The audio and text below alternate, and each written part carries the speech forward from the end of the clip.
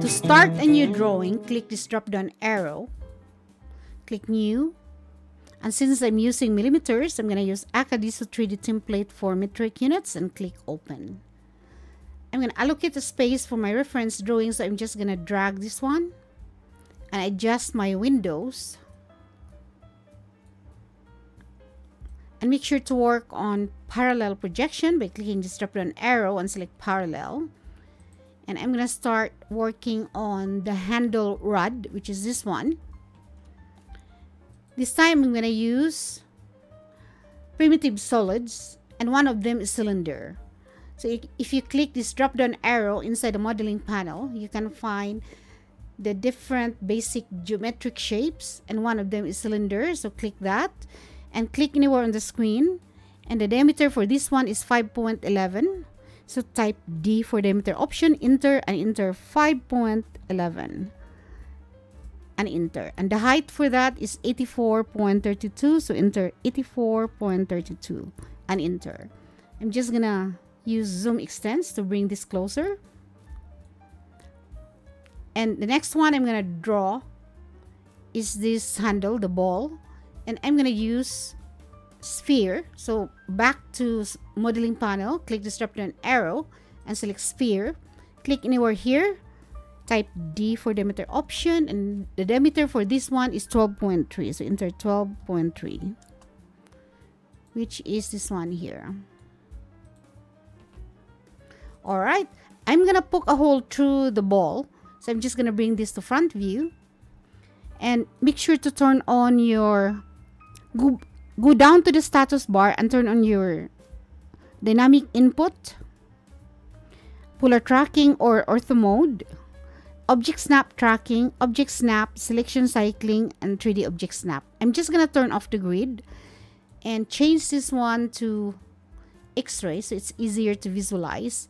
And I'm gonna draw a circle. So C for circle, right click to enter, snap the center, type D for diameter option, enter, and enter 2.06, which is this one here.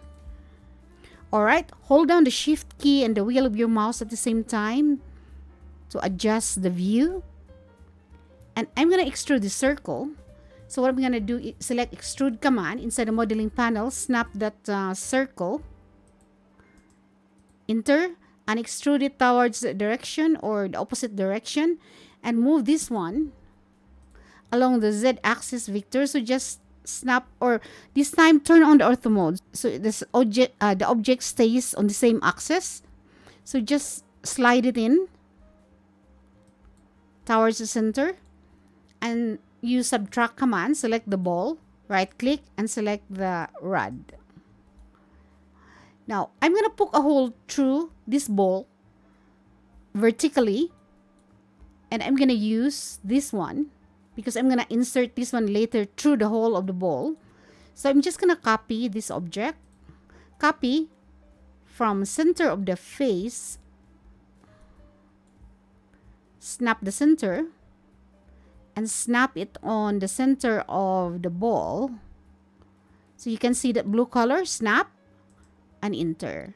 Now I'm gonna move this through the object. So move, click anywhere on the screen and move it upward. Here you go. Now I'm going to use that to subtract or poke a hole through the ball. So subtract command, select the object, right click, and select this rod. I'm just going to change this first to shaded with edges so you could see what happened. So a hole through that and a hole through the side.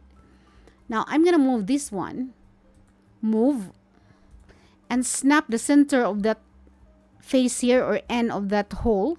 So right click, select center, snap that, and make sure to change this one to polar tracking so you can move the object freely, and snap it to the center. So shift right click, center of the face of that rod. And I have to poke a hole through here, through the rod. So what I'm gonna do is go to solid editing panel, click the drop down arrow, and copy edges. And bring this closer and copy this edge. Right click and specify. So AutoCAD is asking you to specify a base point. So base point, I'm going to use that. Or you can even click it here, anywhere, as long as you paste it back on the same spot. So just left click, don't move your mouse, left click again to paste, and exit.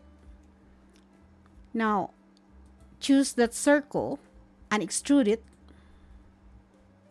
to that direction, and subtract command. Select this rod because this is where we're gonna poke a hole. Right click and select this object you're gonna use. And there you go. The next step is to copy this one and attach it to the end. So I'm just gonna use X-ray. Copy this ball. Copy.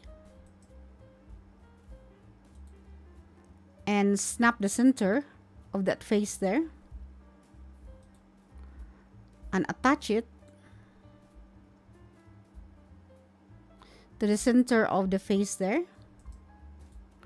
I'm just gonna change this to shaded with edges. Now I'm gonna poke a hole through the end of the rod.